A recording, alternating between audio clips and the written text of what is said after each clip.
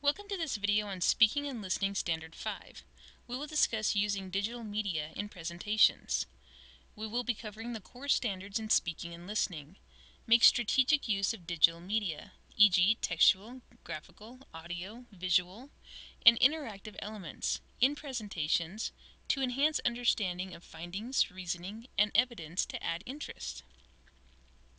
We will be covering the following: identifying digital tools that can be used in electronic presentations, discerning important elements of presentations, creating an effective presentation.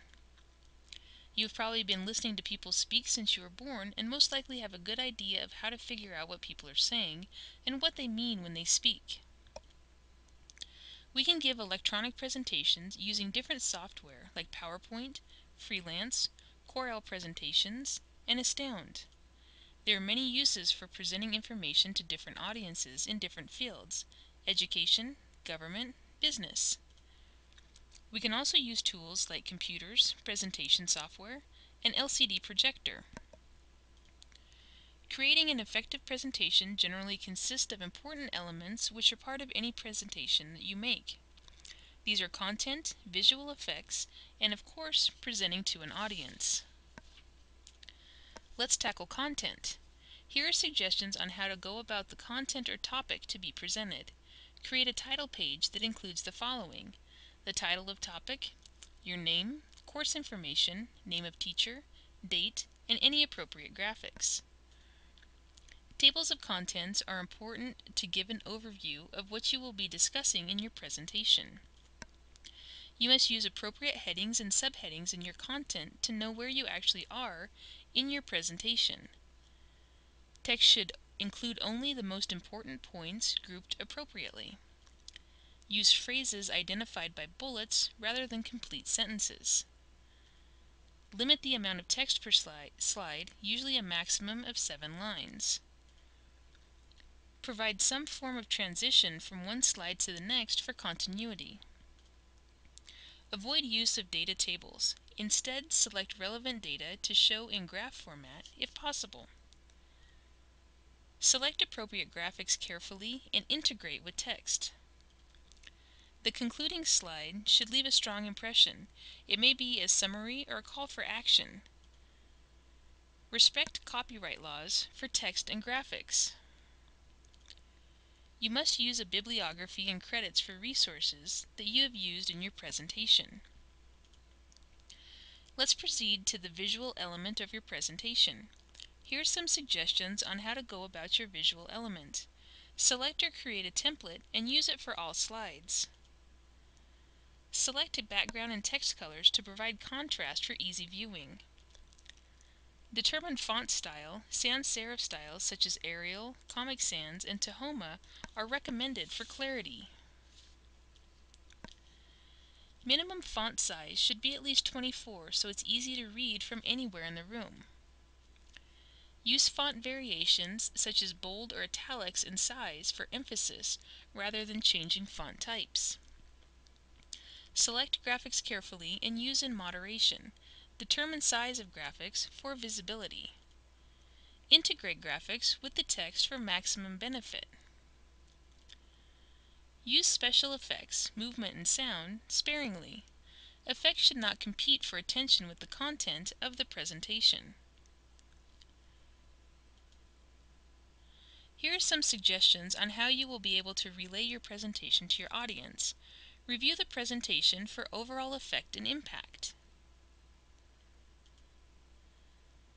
Ask a friend to review your presentation and provide feedback. Conduct a dry run with all the equipment that you will use. Place your screen or display for a clear line of view from all parts of the room. Presenters should face the audience, preferably standing in front of the room near the screen. Consider using an assistant to operate the computer and advance the slides. Use prepared notes to expand on key points identified in the slides. Determine appropriate pace of presentation. Going too fast is always a problem in giving presentations. Volume and clarity of voice are important. Eye contact should be established and pace should allow for audience questions. Why is this important? Using presentation software is to enhance a presentation so you're able to present visually to help understanding of the topic being discussed. You can use this information for any kind of visual presentation. For example, salespeople could use this information in business meetings to give a presentation of a new idea. There are many applications for this. Let's do an activity. Create a presentation in class about a current lesson in one of your subjects. Apply all the suggestions that were discussed in this session. Ask for feedback from your classmates or group mates. Why do I need to use presentation software? Can't we just use the board?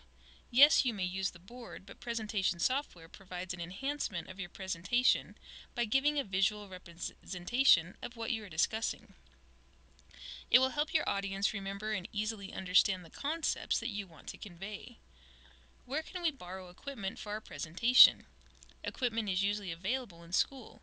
You may ask your teacher how you will be able to use this equipment. Can I just show the presentation and read from it? Reading from your presentation may lead to your audience being inattentive to your discussion.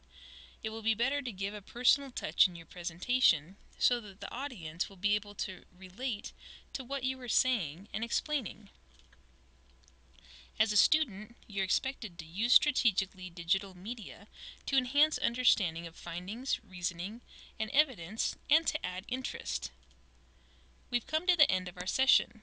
In this session, you have learned creating a presentation using a multimedia tool, organizing content to use in a presentation, using visual effects in your presentation, giving an effective presentation to your audience. By the end of this session, you should know or be able to do the following. Identify digital tools that can be used in electronic presentations. Discern important elements of presentations. Create an effective presentation. This information should help improve your speaking and listening skills. Good luck with your speech.